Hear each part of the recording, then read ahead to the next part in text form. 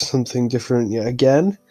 Today will be the Guardian role in particular, and like gods are the easiest to learn to begin with. Obviously, every god has its different skill ceiling, but we're looking at like skill floors.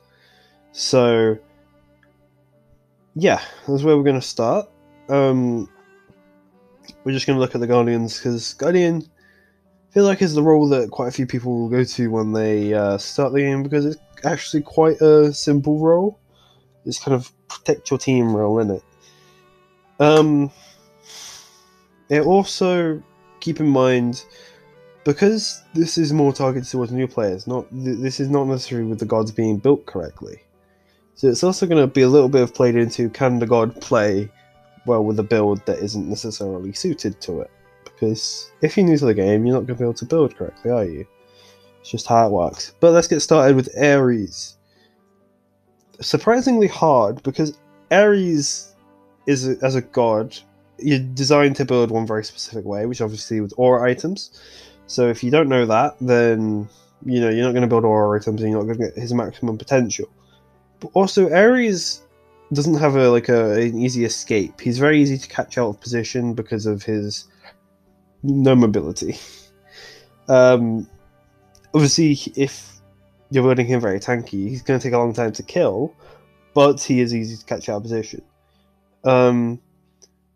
His abilities are relatively easy to use. I mean, Chains, someone that's new to the god might not realize you can use it 3 times, although you'd hope they'd read that, and his 2 is simple, his 3 is as a current, it's super simple, and then his ult is just a big circle. So that's simple, but again, it's just the passive, the catching up position, the chains. That's why Ares is surprisingly hard. His kit looks easy, but he's surprisingly hard. An easy to learn one is RTO, because this is one you can just roll your face on your keyboard and controller and just be like, I have value. Because you can even build RTO with different items. You'd build her in support or solo. You could build her with like a soul gem or stuff like that, and it's like she still does well. She is easy to learn because she has so many abilities. It's kind of hard to mess up with her, and also her kit provides a lot. You've got healing, you've got CC, you've got dash, you've got damage, you've got more CC. She's just got a lot. And then her passive as well, Decompose, and her ult that provides her with movement and MP5 means that she's a pretty easy god to learn. I'm gonna put Athena in.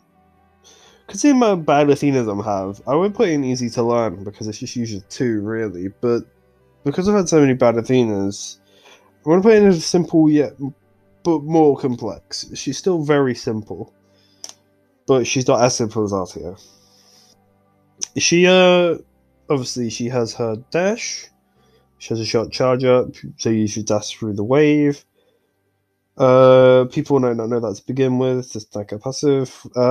She has ranged autos, which people would hopefully figure out pretty quick. Her 2 is obviously her strong ability. But the thing is with new players, is they probably won't know just to walk backwards in a straight line. They'll probably like twisting and turning. And you just want to walk back straight line so your ADC or your mid can just hit the target very easily. Her 3, a lot of damage. And that's definitely an easy ability to use. It's just a 3. It's just a circle where you place it on them and then you toot them into it if you can.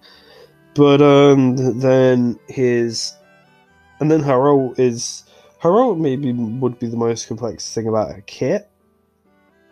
Just because it's, it's like, you look, when you first open it, you're like, what the hell is this? But then you realize, okay, I just gotta press on my teammate and I'll go to them. But then it's figuring out, oh no, that's skill ceiling. We're not doing skill ceiling, we're just doing skill floor. There's a difference. So, it's simple but a little bit more complex. Bacchus. Bacchus is one that I actually was put because playing him now is like, well, he's super easy to play, but then it's like he's not actually easy. He's not like Ares. He actually has an escape, so we're gonna go simple but more complex. Obviously, he has his passive Dracometer, which isn't hard. What you do to Bacchus, it's hard to maybe keep it topped up because you're like, what the hell is this? Why is this going on? What do you mean? Why am I being drunk? I mean, his leap and his burp are both pretty simple to learn. You know, it's a leap, and then it's a burp. But then it's learning how to use the one correctly because it's obviously gives you parts damage when you drink it, and it's important to drink at the right times. His ult is super simple, you know, it's a big circle. It's just literally the passive that makes him a little bit more hard than Artio. Bracken, I'd say. Bracken is pretty easy to learn because it's just his one just makes you stun, heal 2 makes you stun after you do a certain amount of damage, and his 3 is just a big circle. His ult is just some walls. It's a very simple kit. Obviously it can be used a lot more like differently than that. It's not just that, but that's how like it's going to be seen to a new player. He's probably going to be quite damagey, which is fine, and he's probably because also the thing about Kraken is his passive isn't something you need to worry about. It's super simple. So yeah, we're going to put him at easy to learn. Cerberus. It's pretty simple, but we're going to actually put him in surprisingly hard just because Cerberus is a god that's only going to thrive. Well, he isn't only going to thrive in certain comps. He will thrive in some team comps rather than others, and they might never figure out why because of his passive with the anti-heal. But also, obviously he has his leap, he has his breath, and he has his spit. The spit's a kill shot, which is, you know, relatively easy to dodge. He's got his breath, which is really annoying, but he's really good wave clear and good for getting your spit back up. And also his leap's quite easy to like predict and dodge and then play around. His ult is also really easy to play around, especially when they're going to be new to the game. They're just going to walk at you in a straight line and just ult. It's going to be super simple to pre-beat that, but so it's like he's not like super hard, but he's surprisingly hard because of just how much, not how much his kit needs this passive, but how much passive the effect the passive will have on a game. Because if someone's played their first like few games with a healer on the enemy team, and they're used to like, oh, I'm getting heals by their healer, I don't know why, but I'm doing it, and then they don't have one the next game, they might play too aggressive and stuff like that. Cthulhu is another one that's going to go surprisingly hard because, I know, maybe simple but more complex. We're going simple but more complex because actually, at the end of the day, it's only his passive. The fear stuff it's not hard to understand, but it's not like, you know, the most straightforward thing. His one is, you know, his one is a cone. His 2 is a. Actually, no, we're going to put him in surprisingly hard. Okay, his 2 is dash. Is his 2 his dash or is his 2 his circle? Either way, he's got a big circle, he's got a dash, and he's got a cone. His ult is a little bit hard to understand when you first in it, because like, what the hell is going on? But at the end of the day, it's only a big circle, a big line, and a big another big circle. So it's not exactly like it's a hard ult to use, but it's at the same time it's going to be confusing for a new player. And then his passive is a little bit confusing to begin with because you've just got numbers in the bottom left of your screen. You're like, what's going on? So we're going to put him in surprisingly hard, even though he's actually not super hard. Okay, Fafnir. Not very hard. It's simple but more complex. Maybe even just easy to learn. Yeah, we're going to put it in here because it's like, what's he got? He's got his passive, which is just have gold in your pocket. His one's just a stun. His two's a buff. His three's a leap, and then his ult is like the same things but just multiplied in size. So it's like, he's actually not that hard. But the thing is with Fafnir is he's always good, and he's got a very high skill ceiling. His skill floor might be low, but his skill ceiling's a lot higher than quite a few of the easy to learn ones. Ganesh. Probably simple but a bit more complex, because maybe on Ganesh you're not going to realize necessarily how to use your ult, is like to secure objectives, etc. Because maybe you wouldn't be thinking, well, I use this ult to secure an objective because, I'm a support, why would I do that, etc. But the rest of his kit's really easy, He's got a line, he's got a dash, he's got a silence. But then he's got his ult, which does quite a lot of damage, and he's got his passive, where he gives kills to people. So obviously that's quite good as well. Geb, I'm actually going to put surprisingly hard, because even though Geb, as a god, isn't very complex, okay, his passive is super simple, you just got 75% crit chance reduction, or damage reduction. His ability management is quite a lot harder than it seems, because your shield's on a long cooldown, your one's on a long cooldown, your two's on a long cooldown, and your ult's obviously on a long cooldown. So you've got long cooldowns, and you've got to make sure you use your shield for the right person at the right time. You've got to use your one to try and counter as many abilities as you can, and you got to try and use your two to either push someone away, push someone to you, push, or just chase, or rotate, or whatever. It's not a hard kit to necessarily understand, but it's actually a hard kit to make use of to begin with. And as you play Geb more, you get more used to it. And it's not as hard to use. If it was like me just looking at it right now, I'd be like, "Oh, Geb's really easy." Like, he's not a complex character. But if I looked at Geb as like a new player, I'd be like, "What? What's going on? Why are my cooldowns like 40 hours?"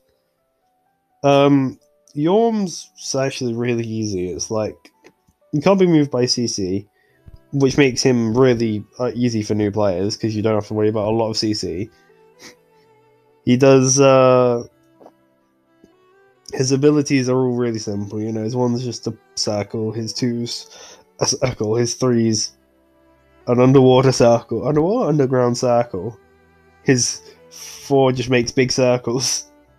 He's just the circle man, and as soon as you realise your two gets more damage the more circles you're near, you're like, oh, circles. His autos are also really simple, so it's just like, he's super simple to learn. There's not much, like, not much complexity to his kit. Khepri, we put Khepri in the highest skill floor, honestly. Because everyone picks Khepri thinking he's super easy, but then it's like, trying to use your ult is pain. I think we're gonna put him in simple. No, we're gonna put him surprisingly hard, just because everyone gets surprised. These ones aren't necessarily more hard than these ones. I think I should probably say that. They are not necessarily more hard than these ones, but they're surprisingly hard.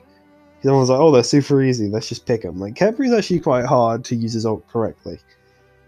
It's the rest of his kit, it's pretty simple. We've got a shield on his passive, you got a root, a pull, and a line. Like, it's not hard to use the rest of his kit, but his ult just makes his kit like super hard Not super hard, a little harder, because even now I see Kepris in my games that just don't know how to use his ult at all.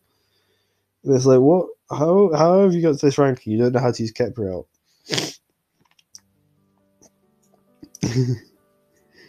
Cumber's super simple, man. He's got a dash, a line with a charge up, and he's got a circle, and he's got another dash. That's it. And when he dies, he just takes more autos to kill. That's it. That's all this kit is at the most basic level. And it is a fun kit to use because you're so annoying. Kuzumbo.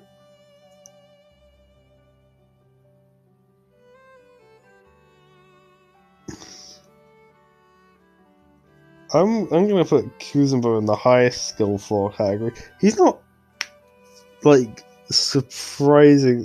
He's not super hard. But at the same time, compared to some of these other guys, he's not going to be super easy. Because the thing is with Kuzumbo is you've got to realize what your push does and how to get the max out of your Kappa. So Kappa, you get more out of bouncing it, which people won't realize, and you get more out of your push if you push them into walls or into minions. And that's something people won't realize to begin with. But when you realize that, it's like, oh well, that's just simple. Because now to me, that's like, oh, that's just basic. But again, we're looking at someone like the new people, and would they realize that straight away? Not necessarily. His ult's super simple, and his 2 is super simple as well. You know, it's just press this when you're taking damage, and his passive is just take damage. So it's like it's only because you need to do a little bit more with your Kappa and push than you maybe first realize that he goes into the category. Sobek, he's simple and it's just pluck, spin, cone. That's it. It's not hard. Oh, and big circle. That slows people. It's not super hard. His passive is, deal damage and you get procs. So it's a nice easy kit to learn. Nothing too drastic. Sylvanas.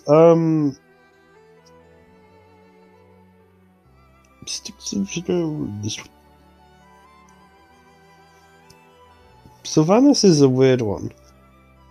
Because on the one hand, he's not too hard, but then he's really immobile. He's 3, takes quite a bit of skill. I think because he's 3, I need to put him in like one of the higher categories. His immobility definitely needs to be taken into account, because immobile gods for like people that have never played the game before are going to be a struggle. So I think I should put him in the highest skill floor, because his skill ceiling is really high, but it's also like it feels a bit cheesy to pick now in solo because of like mannequins, but they're not going to be putting mannequins more than likely. So it's like okay. So obviously, Sylvanas is 1 and his 2 pretty simple. His 1's a plant and his 2's a big circle. Simple. His ult is a big circle as well. But his 3, he's immobile while using it, and it's really easy to dodge. So you need to be really good at using it through walls, that kind of thing. But also, obviously his passive has been changed, which means that's not a thing. But it's not really hard. You just pick up seed pods. It's not hard.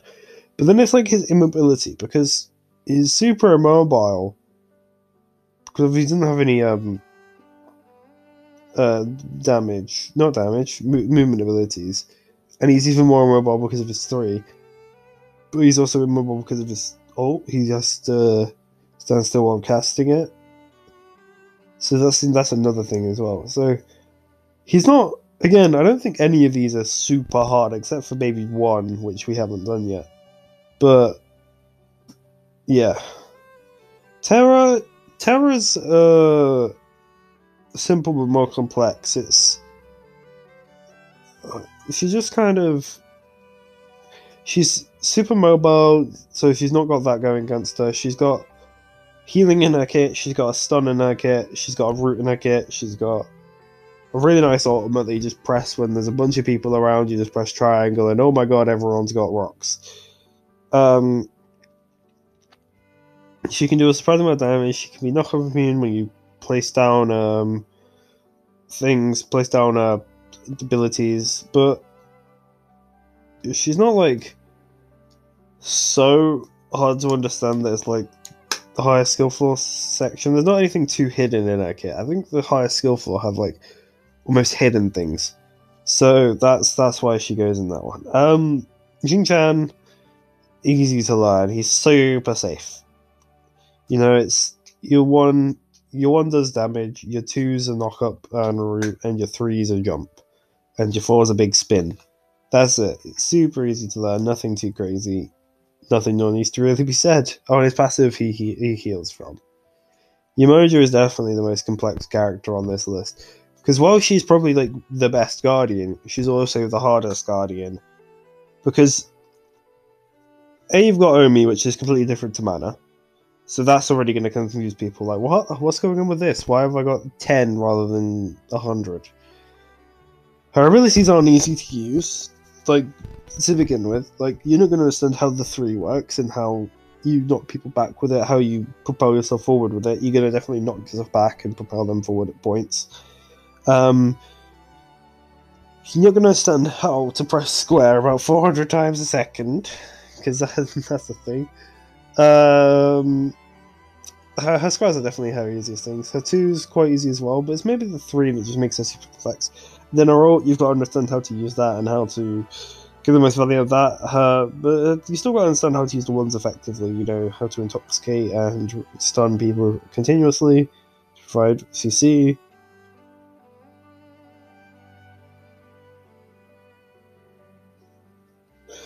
But yeah, like Yamoja is definitely the highest skill floored god of any of these. And Ymir is the one everyone goes to, even though he suffers with immobility. Immobile, it's immobility in it. But he is immobile. But at the same time, he has a lot to counter his immobility. Like, Sylvanas kind of does, but at the same time, he doesn't have a wall. He doesn't have a frost breath, which is a stud. A super simple to hit. And super long. I didn't have a one which slows. He has a one which roots, but people can avoid roots simply, but people can also avoid Ymir stuff easily. Again with Ymir's ult is he's immobile during cast, but people are a lot more scared of Ymir ult than Sylvanas ult. Even though Sylvanas ult does a lot of damage, and people don't seem to respect that. Ymir ult does a lot of burst damage, which people really don't like. Sylvanas ult is this is dot, so it's not going to be seen the same. Anyway, this has been my list. This is very much my opinion, because I was trying to go back to like as thinking as a new player. And I don't necessarily agree. I wouldn't agree with this now, like as if this was me doing it, like me as me now. But I'm trying to think of me as me when I began, because there's a lot of differences. Because like Kuzama to me now would nowhere near be the highest skill for. He'd be super easy, and someone like Cthulhu to me would be one of the highest skill for, or maybe Geb and a Kepri would be down there because they're easy, but then they're also really hard to use the higher you get, because it's like, well, why aren't you shielding me right now? Well, it's because I used it then. Well, why did you use it then? Because this person got low and was CC'd. Okay, but why didn't he want me? Because I used it then. It's like, you gotta manage your abilities a lot better at the higher you get. So this has been my list. Thank you for watching, and I'll see you in the next one. Peace.